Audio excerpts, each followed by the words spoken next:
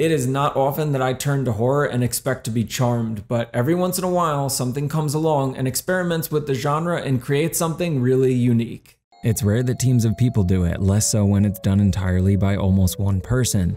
Alisa, created by Casper Crows, is a tiny indie that packs a punch, perhaps not so much in its story, but very much in its aesthetics and presentation.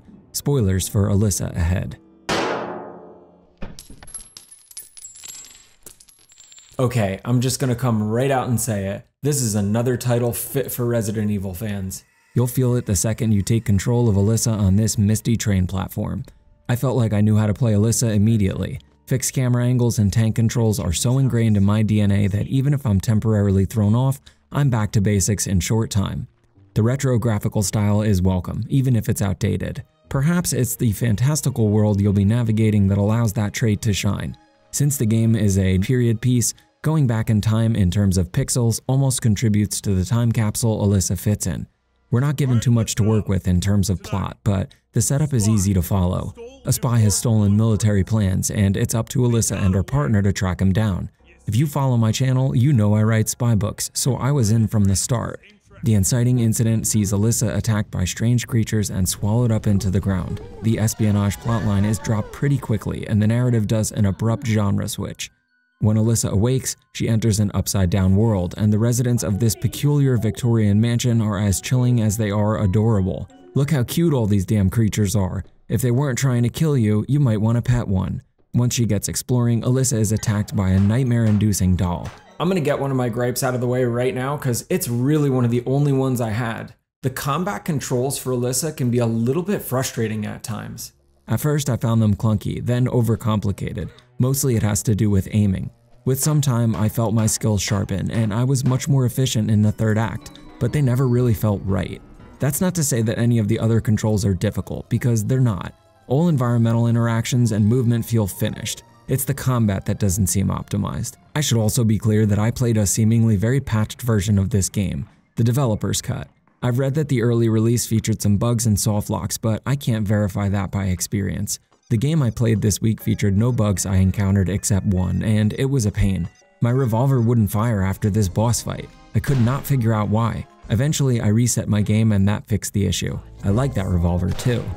Anyway, once I'd finally gotten somewhat comfortable with controls, I stepped out into the mansion proper. Feel familiar? It should. Alisa wears its inspirations on its sleeve. If you grew up with old school survival horror titles, you'll know what I mean. Moving, aiming, and exploring were a natural fit because I'd been here before, except I hadn't. Soon the production design reveals the unfamiliar. Who is this dude? What's his deal? So many moments in this game had me surprised and grinning. Several times all I could think was, what is going on? And I mean that as the highest compliment. There's giant heads trying to chomp you. Then this monkey tries to clap you with cymbals. Why are these ballet dancers so big? At one point, I got smacked with a planet. I'm here for it. Whereas a game like Resident Evil tries to root its horror in the biological, Alisa conjures horror from the odd and unnerving. What's going on with this guy? I don't know. I love it. Alisa feels like someone hired Guillermo del Toro to take Resident Evil and Alice in Wonderland, mash them up, and then turn them into a video game in 1996. Alisa is ambiguous, and for something that feels like a fairy tale, I was okay with it. It piqued my curiosity enough to keep my attention, and that's all I really ask. A great friend of mine always says the worst sin art can commit is to be boring. Alisa is far from boring. The best hallmarks of the survival horror genre are here. Item management, backtracking, ammunition conservation, puzzles, choice engagement, but with a twist. You'll discover items in the environment, but the real innovation comes with deciding whether or not you'd like to reap the rewards of killing an enemy. Downed enemies drop these little gears and cogs called tooth wheels, and those can be exchanged for items, weapons, ammunition, and costumes. By a puppet. I know, just go with it. The system is an added element of character building that's somewhere in between the Resident Evil 4 system and the original Resident Evil titles. You're encouraged to upgrade to a degree, but you don't need to engage enemies should you feel unprepared. The environments are intriguing too. You'll navigate the subterranean levels of the home, as well as the gardens and the chapel above. That reminded me a bit of Castlevania, another franchise I'm a big fan of. My only other frustration with Alisa is that the mystery never really adds too much on the surface level. Its ambiguity might be fun during the course of the story, but doesn't particularly wrap up into a neat bow. Don't get me wrong, I don't necessarily need my stories to do that. Audiences are smart and shouldn't necessarily be spoon-fed. Having said that, I would have liked a little more coherence as I neared the end of my first playthrough. I'm sure lore enthusiasts can pick this puzzle apart piece by piece and get to the root of the story, but I didn't grasp as much as I would have liked on my first playthrough. I went and looked up some of the alternate endings because I was really curious what they might look like, and I knew there had to be some. I was surprised to find that there was not only multiple, even more confusing endings, but also so much more the game has to offer. I'll stay away from all the different wardrobes, weapons, and modifications that you can discover within this game so you can explore it for yourself.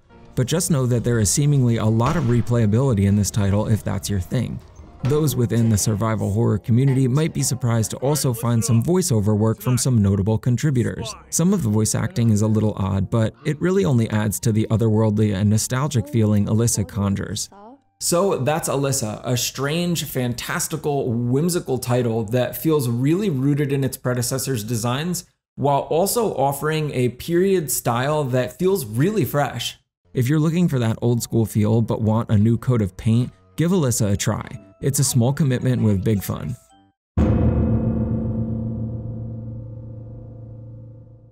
If you like this video, feel free to subscribe to the channel, give it a thumbs up or comment, share it with your friends or survival horror fans. I'll be back with more soon. Be nice to each other in the comments. Thanks for watching.